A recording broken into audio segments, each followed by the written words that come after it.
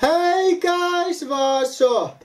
This is Blaze the Movie Fan, and it's time for another episode review. This time I will be reviewing the charmed episode, The Good, the Bad and the Curse. Now the title of this episode is a spoof of the title for the movie The Good, the Bad and the Ugly, which is a fucking awesome movie by the way. But anyway, this episode mixes magic with the Wild West.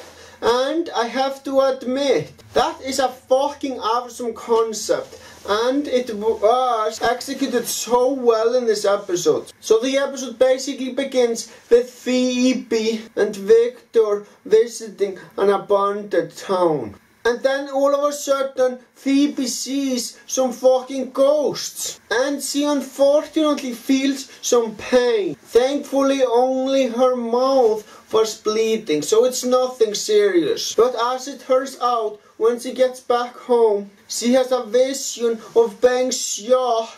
And unfortunately, she feels that pain as well. Yeah, a guy from the past, Bo Lightfeather, somehow has a connection with Phoebe. And whatever pain he felt in the past, Phoebe felt that pain as well. But anyway, after Cole realizes what's happening to Phoebe, he wants to help her. But unfortunately, the Charmed Ones and Leo don't really trust him, which is understandable since he is a demon, but he's still in fucking love with Phoebe, so I think the Charmed Ones should have trusted him.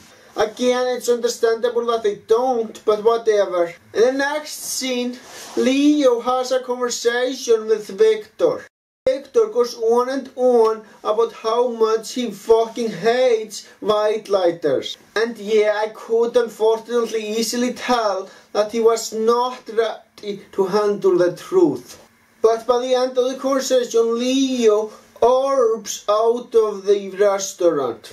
Why did Leo do that? Couldn't he just walked away and orb while Victor didn't see him? Doesn't make a big difference anyway. Victor would have found out the truth eventually. Anyway, Leo tries to heal Phoebe, but unfortunately he can't, because it wasn't really Phoebe who got shot. It's Bo Lightfeather, and whatever pain he felt in the past is a pain that Phoebe somehow feels as well. So there was only one thing to do. Prue and Cole had to go to the fucking past and stop Bo from being injured. So they go to the 19th century, and that town in the Wild West does look fucking cool. But anyway, they are at a bar and Cole tries to tell Prue that they shouldn't interact with the people too much. But when Sutter injured an innocent man, Prue decided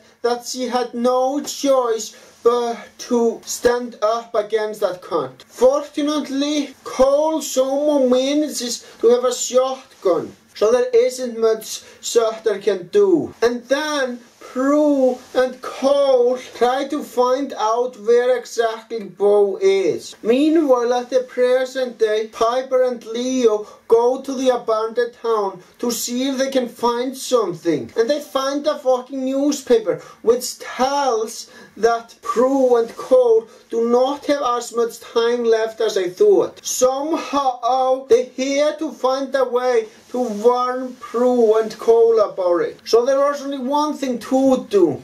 Phoebe had to somehow get a vision into Bo's head. It was very tough for her since usually she doesn't get to control her visions, but they had to do it regardless. And Victor is very angry at Leo since he still doesn't trust him, and claims that Leo should be able to do more since he is supposed to be a guardian angel. But Leo of course points out to him that they are doing something. Prue and Cole are doing anything they could. Surprisingly, the vision works. Bo doesn't trust Prue and Cole at all, but thankfully that vision convinces him to trust them. And then later, the villain of the episode, Sutter, tortures Bo. And now comes my favorite scene of this entire episode. Colt makes a speech to the rest of the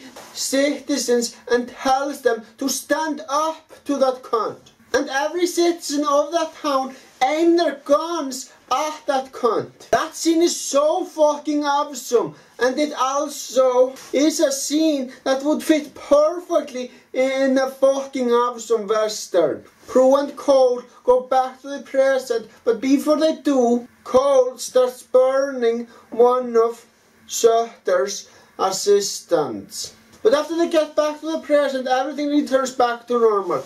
Now it's time for my overall thoughts. This episode is fucking awesome. It mixes magic with the Wild West and does it so well. And so for that I'm going to give this episode 2 thumbs up. I fucking love it a lot. Well guys, that's all I gotta say. Thank you for watching. Have a great day.